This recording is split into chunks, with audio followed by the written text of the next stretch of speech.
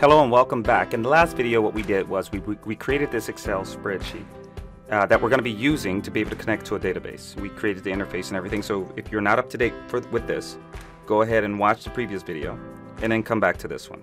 So on this one we're going to be looking at access. So I'm going to go ahead and minimize this and I'm going to open up a blank access database. Now you don't necessarily have to be familiar 100% with access, but you do have to understand some basic concepts here. Number one, this is a database management system that manages databases. So there's two sort of things happening here. Number two, whenever you have a view here open, it means your table or your database is open. So whenever you need to change something here, like rename, you have to close this first before you change anything on the file. That's another thing. And third, we always should save our work immediately before we do anything. And so what I'm going to do here is I'm going to go to File and I'm going to go to Save. And when I go to Save, the first thing that happens is it's asking me to save this empty table because I didn't create the table. As soon as I opened up Access, it already had that table there. Now I can easily create my table. Even though this table doesn't have everything I want on it, I'm going to keep this table anyway, and I'm gonna call this users. So I'm killing two birds with one stone by hitting save right away. Number one, I'm creating a table. Number two, I'm saving my database immediately. So this will be called users. I'm gonna click OK, and as you can see over here, the table is already set to be called users. So now we have a saved database, and if yours happened to save in an area like you didn't get to save yours where you wanted to save it, for instance, like this is in the documents when actually I wanted it inside of this folder here, you can go and find the file and move it, or what you can do is go here to File, Save As. I'm going to save this as a database, and I can go here, Save As, yes. And it's going to ask me where I want to save it. Here's where I can change the name. I'm just going to change this from database 11 to users database, and I'm going to hit save there. I can enable that content. So now I have this users database. Now in order to use this in my Excel, I need to be able to add some attributes to this user database. So I'm going to click on this user database twice. I'm going to double click it. It's going to open here. And then I'm going to go here to the view, and I'm going to click on the little arrow, and I'm going to go here to design view. Now there's a few things I want to change to make this database cohesive with the standards and cohesive with what I'm going to be using in VBA. Number one, I need to go ahead and give this give it a few field names. So here I'm going to change this. Instead of ID, I'm going to call this user ID. I'm going to leave that as auto number, and I'm going to leave this as, this is called a primary key. I'm going to leave that there. Then I'm going to call this F name. That's for first name. No, it's not a curse word. It just means first name. And we're not actually going to do too much to this. This is the definition that we need. That's all we need to worry about. We're not going to write anything else. We just want to see this work so that way you can push forward from there. So when I'm done with this, I'm going to go over here back to this view, and when I click on this, it's going to ask me to save, and I'm going to hit yes, I want that to save. And I'm going to go ahead and add one name here. I'm going to add my name here. There we go. And I'm going to hit enter. Now I at least have one user. Let me go ahead and create one more user because, you know, I need to have an audience here. So I'm going to at least say that I have another user here. All right, so I at least have two users. So when I'm reading it, I can see the two users. If I need to add more, that's fine.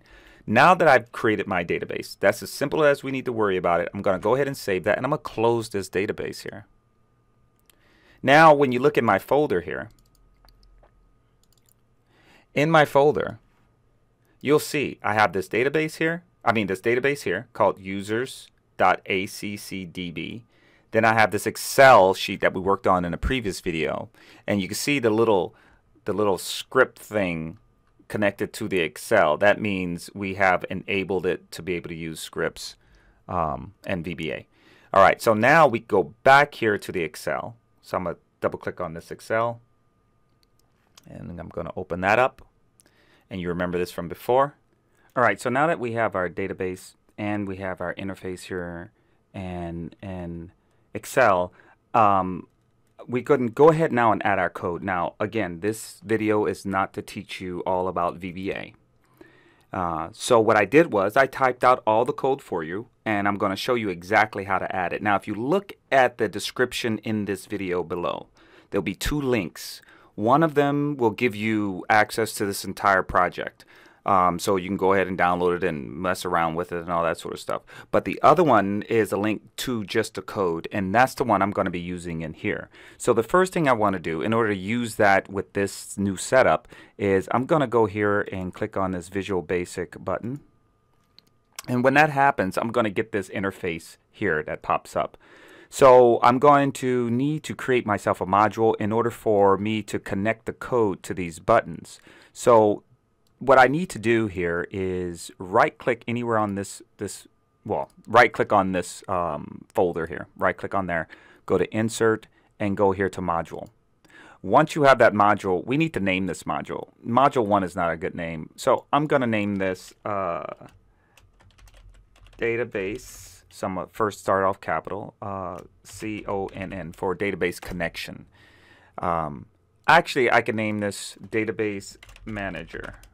Like that. Perfect. Now, this is where I'm going to add the code. So click on that link, and then what you will get is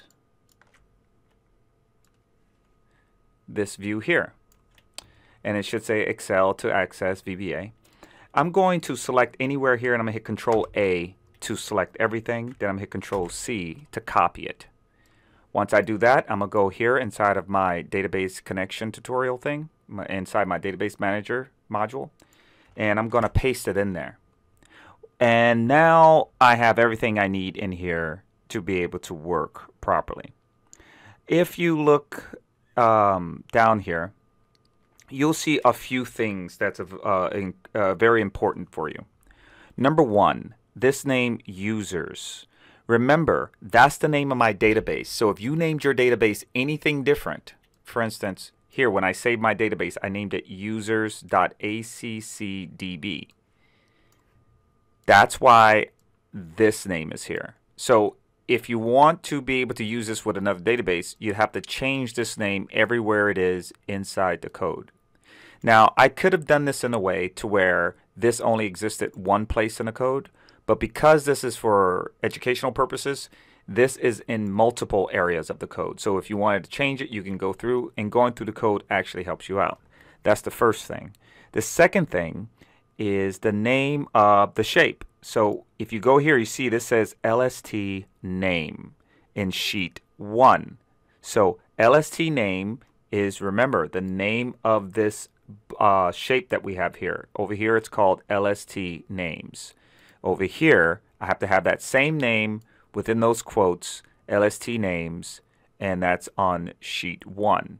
And I can see here, no matter what I name this sheet down here, it always has a place. So for instance, let's say if I were to go down here, and I'm going to rename this sheet. Name this level 1. When I go back to my VBA, you'll see while it does say sheet 1 is level 1, it still has the proclamation of sheet 1 here. So this is why I can access it directly by just saying sheet 1 shapes and then LST names. And remember, whether it's capital or not, I believe it does matter, so make sure your case is properly set here. And then you would just make sure you go through here, and everywhere that exists, let's say like here, no, not there, like here on the clear panel, you're going to want to make sure that that's there. Now the final thing is the fact that we're pulling it from this cell. Now yours may be different. You may be pulling yours from a cell over here or in another sheet. But because we're pulling it from this cell, I'm going to select this cell. And you see over here it says E10. That's for the right. So E10 for the right. And when you look over here, I'm going to go to this insert database. And down here you'll see where I have E10. Now, wherever you want to pull your data from, that's where you're going to put this the E10 or whatever cell you're using. That's where that would go.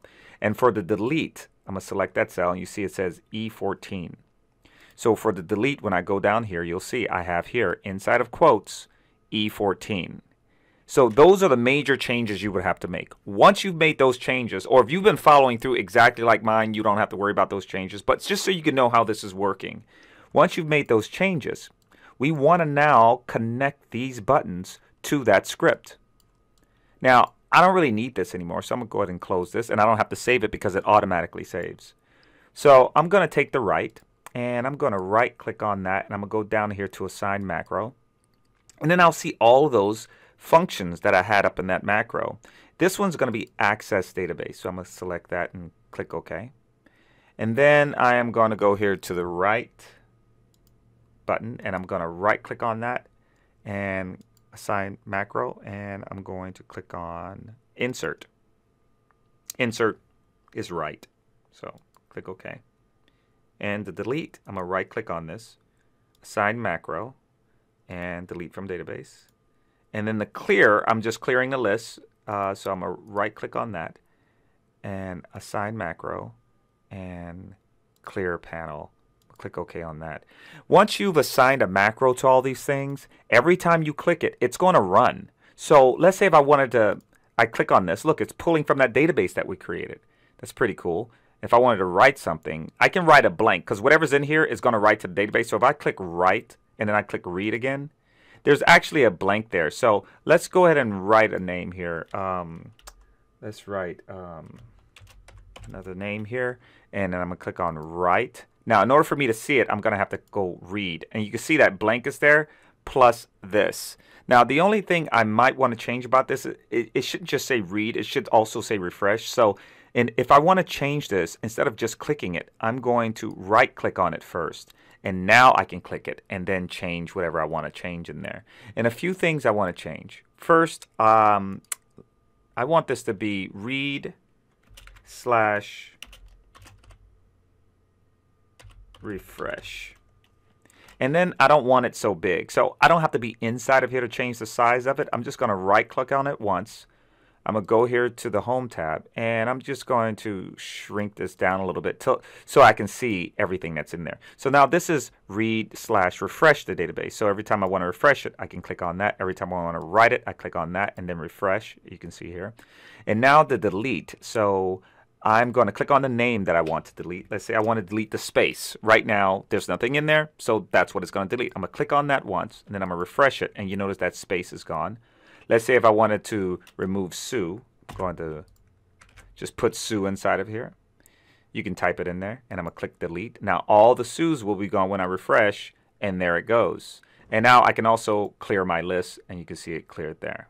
So that's about it. You have all the information you need. You have all the files that you need. And basically all we did was we connected Excel using a simple database that we created in Access. On another video, what I can do is I can go over more detail as to how I came up, you know, how this is written and how it's connecting and stuff like that. But really, sometimes you just want things to be done. You want a simple understanding about things. So we're not going to go into that much detail right now because this is really not about coding. It's about the connection between the two applications and how we can use that in our own application. So we've made this from scratch, basically, and all we did was added the code and then made it work. If you guys have any questions, make sure you put them in the comment section below. Make sure you subscribe, and I'll see you guys next time.